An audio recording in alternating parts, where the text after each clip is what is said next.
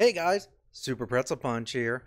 I wanted to make this video because I'm often asked, what are some of your favorite music? Have you been reading any books? There's a lot of discussion about film and movies and all kinds of things. And I wanted to create this as a way that you guys can get a look at what has been interesting me lately. Now, this is a video that is not necessarily about things I've discovered for this month, but things that have been on my mind, things that I've enjoyed, and I want to pass on that to you to give you a little insight into who I am, my interests, my influence.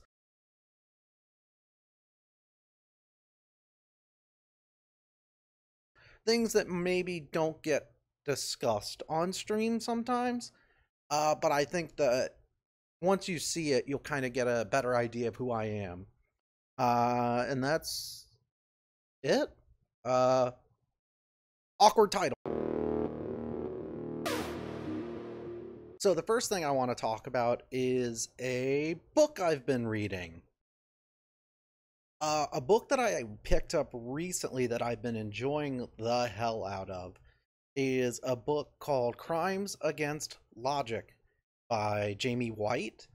And what it is basically a rather short and very approachable discussion about logical fallacies that appear in media and like common discussion that you'll see, especially on Twitch. You'll, I don't want to say get into arguments, but you'll get into debates and discussions with people, and you'll hear a lot of common refrains and a lot of common arguments back and forth. And what this book does is it breaks down and highlights a lot of logical fallacies that you sometimes hear people say. And I'm only about 25% of the way through it, and it's already given me insight into ways that maybe I will sometimes shut down arguments with things I say, or catch myself making a diversion of the argument or making the argument about something else other than what we are arguing. And arguing doesn't mean anything belligerent or aggressive. Argument in the sense meaning I have a point, I'm trying to make it, I want you to give a counterpoint, and we can discuss that. The first example that they give in the book is debunking this idea that you'll sometimes hear from people that everyone is entitled to their opinion. And the book does a very succinct job at breaking that argument down by basically saying that the right to an opinion, number one, is false, and number two, that that does not actually address the argument being had, that it's basically a way of diverting the topic entirely. Immediately after that, they start talking about how you can't judge or counter an argument based on the motivations of the person making the argument unless it involves testimony. Things like that. And it's really great. It's really amazing. Once you start reading it and start to really ingest it, you start to notice these things happening more and more and more and more in journalism, on Twitch, definitely, and just in common discourse throughout your day. So it's a short read. Highly, highly recommend it. Please read it. It's so fascinating. And that way you can let me know if I do any of the things in the book. Next thing I'm going to talk about is a band that I really, really, really like.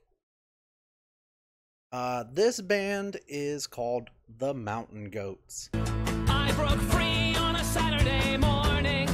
I put the pedal to the floor, headed north on Mills Avenue, and listened to the engine roar.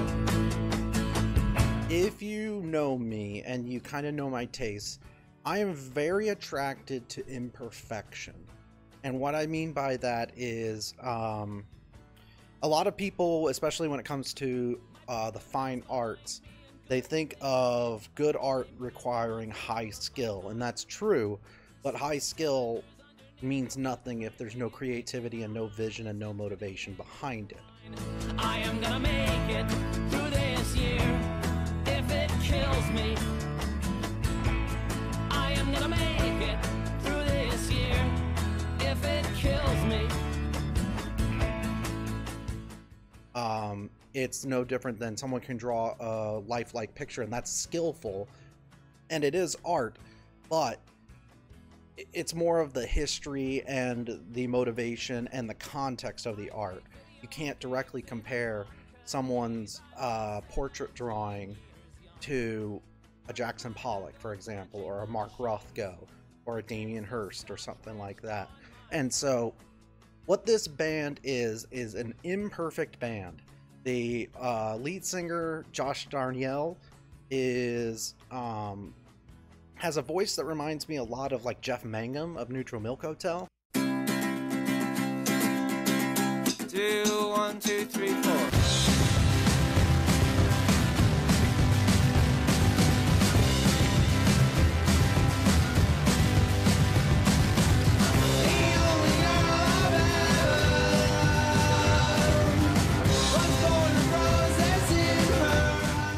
It's abrasive, it's flawed, it's screeching, but he sings in a way that's very, very powerful. Alright,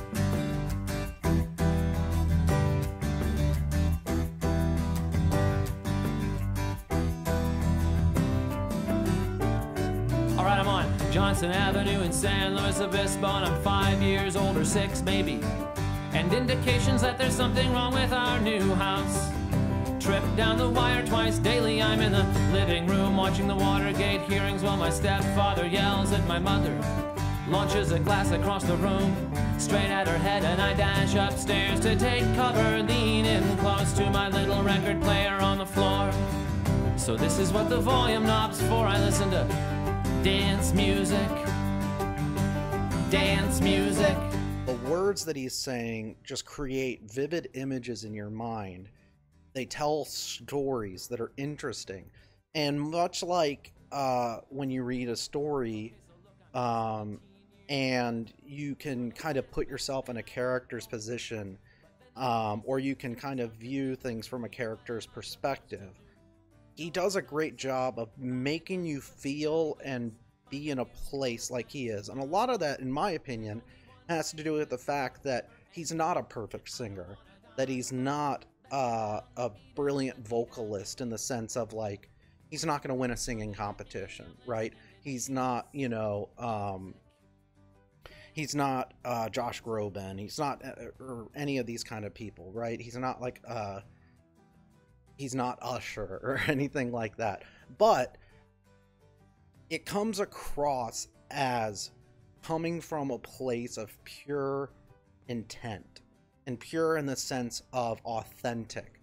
And he sings a lot about his own personal experiences. Everything from growing up in an abusive home, being addicted to drugs and alcohol as a teenager, living in the suburbs of Texas, professional wrestling of all things, because that was a big influence on him. Born down in El Paso, where the tumbleweeds blow, to the middleweight champ of all Mexico.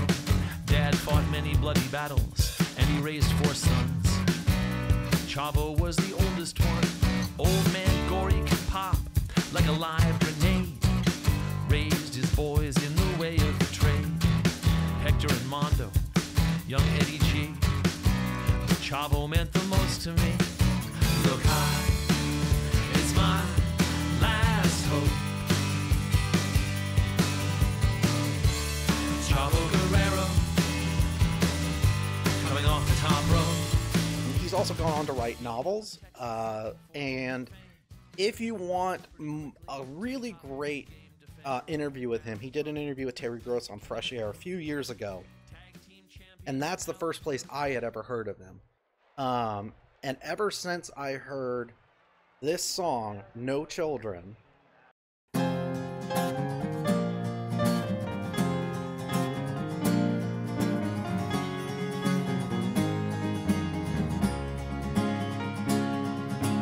I hope that our few remaining friends give up on trying to save us. I hope we come up with a fail-safe plot to piss off the dumb few that forgave us. I hope the fences we mended fall down beneath their own weight, and I hope we hang on past the last exit. I hope it's all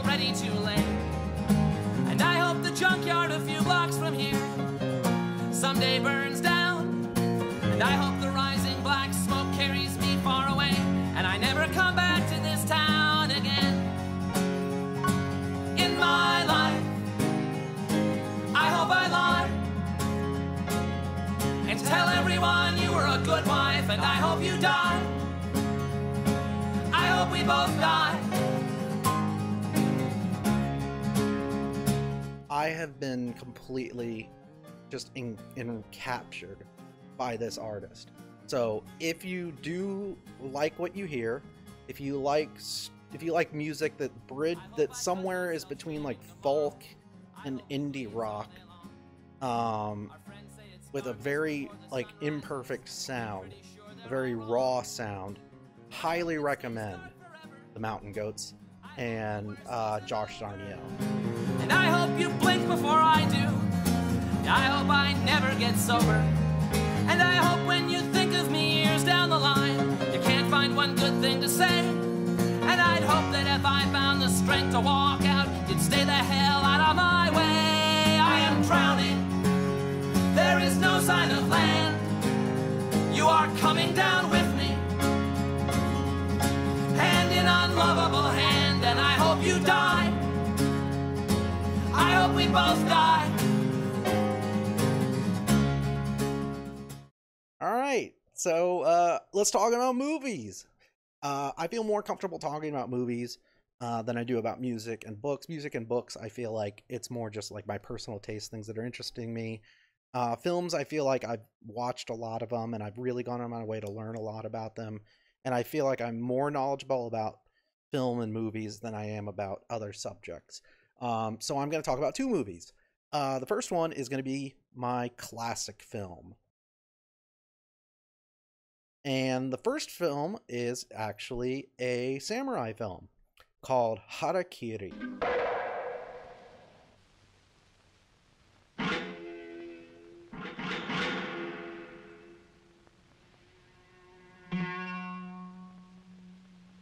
The reason I thought about this film was someone recently asked me if I could recommend a samurai film to them because Ghost of Tsushima came out, you know, influence, and just kind of wanting to see more of what the genre, the Jidaigeki samurai classic films were like. Because you have your classic Seven Samurai, Rashomon, Yojimbo, Sanjuro.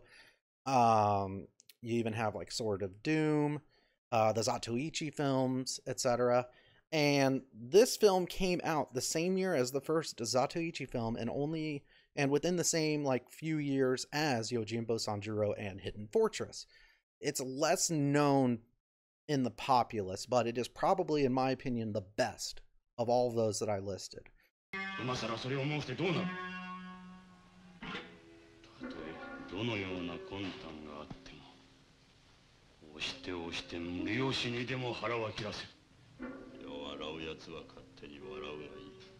What it is it's a film by Masaki Kobayashi about a man who goes to his local feudal lord and asks him if he can commit harakiri, or seppuku, or ritualistic suicide in front of him with his permission, but only if he can tell his story first.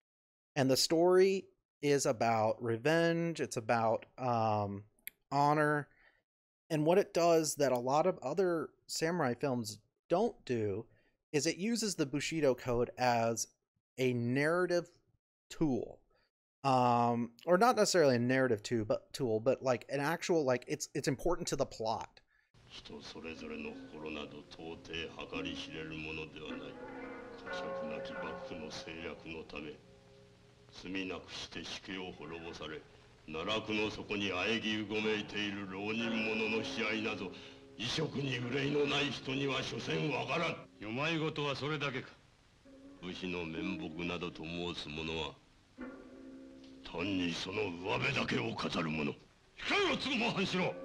And not only that, it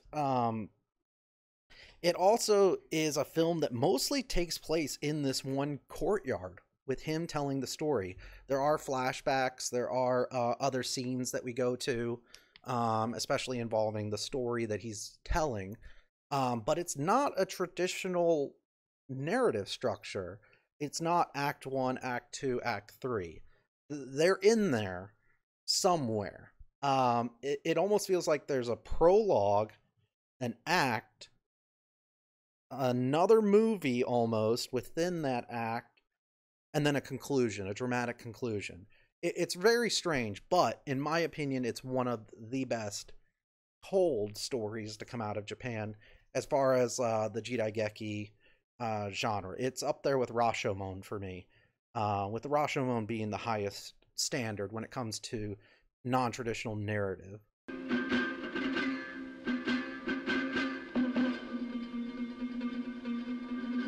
A lot of what we consider tropes in those films are in this film, but they weren't necessarily tropes at the time. The blowing grass, sword duels, and things like that. You can thank this movie in large part for a lot of that. It's kind of long, roughly 2.5 hours or so, but there's moments in this that actually remind me a lot of like a lot of minimalistic films. The film like recently Marriage Story or something like that, where it's just about people interacting in a small environment or in a very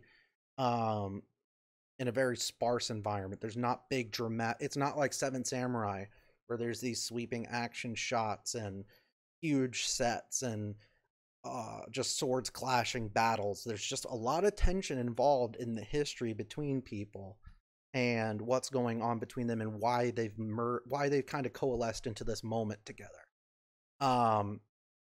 It's absolutely wonderful. It's, if you are a fan of classic samurai films and you don't want if you want something more refined and less pulpy, this is it. This is absolutely it. It's amazing. Can't recommend it enough.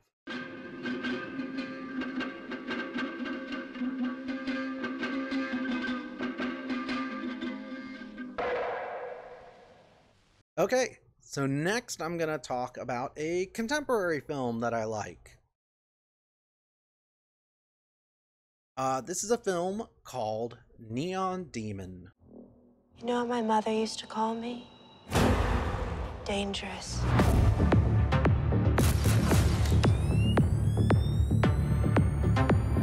With Neon Demon, I am definitely in a minority, or at least it's a very divisive film, so I'm in the side that likes it. And there's a lot of people that don't like it, and I'll talk about why. But it's by director Nicholas Winding Refn, who is the director of Bronson, and more famously directed Drive, the movie with Ryan Gosling in it. There's 100,000 streets in this city. So you just moved to LA? No, I've been here for a while. And much like Drive, this is a film that's very, very, very heavily weighted with really captivating soundtrack, music, and probably Nicholas Winding Refn's strongest suit, just beautiful cinematography and framing of subjects.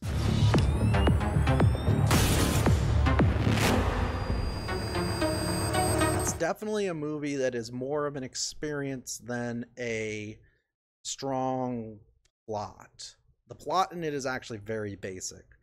Girl goes to Hollywood to become a model, becomes a model, and a bunch of bad things happen to her because it's the modeling industry.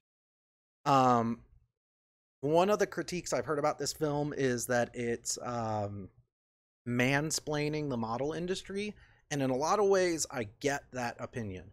For me, I think it's more of a priorities thing. I'm not the kind of person that needs a very strong narrative and all this other stuff alongside with it. If one of them's strong and very strong, then I can overlook a lot of maybe a lot of other things like a more basic story. And this is a movie that is surreal, beautifully shot. It's an experience more than it is a captivating story. And I have lots of films that I love that are like that, where it's more about watching and kind of being surrounded by the movie and letting the movie take you over, and not necessarily sitting there watching a story, understanding the story, and that's a lot of it, right? it's the visuals in this movie are really fascinating because they take high-end fashion models, which we as a society, whether we mean to or not, put on a certain high pedestal, and they feel kind of out of reach of us in a lot of ways as far as our goals for ourselves and our appearance and lifestyle and things like that. And they're framed in a way where they feel alien and otherworldly a lot of times. This movie just evokes something in me when I watch it. I think that Drive is a bit overrated, and I think that it's fair that Drive and this are about on equal grounds. I think that Drive's story is very simple. We've seen it before, we've heard it before, but people overlook that because of the atmosphere and the tone and the aesthetics that it has. And I feel like you can do the same with Neon Demon if you really let yourself. To top it off, it also has one of the best Keanu Reeves appearances ever. He plays a sleazy, voyeuristic landlord, and he's absolutely fantastic in it.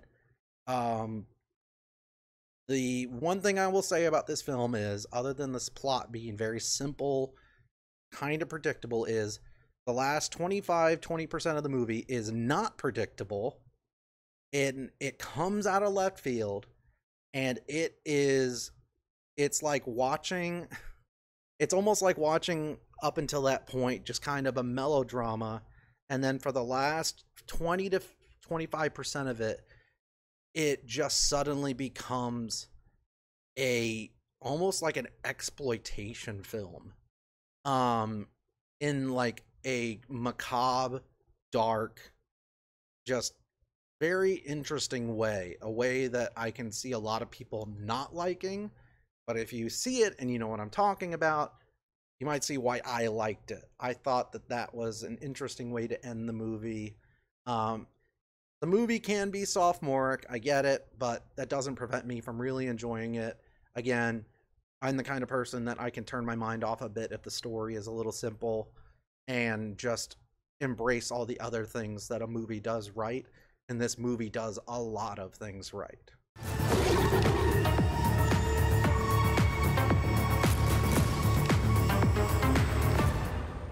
I am dangerous. There you go, guys. There's a couple of movies and some music and a book that I like for the month. I hope that it gives you a little bit of insight into kind of what I'm up to and what I'm liking this month. I will keep making more of these. Maybe I'll make some more specific, especially to film, since that's kind of my bailiwick. But I hope you guys liked it. I hope you guys kind of get to know me a little bit from it, and maybe you saw something that you like. But I will see you guys when I go live, the next video, or some other time. Awkward end to the video.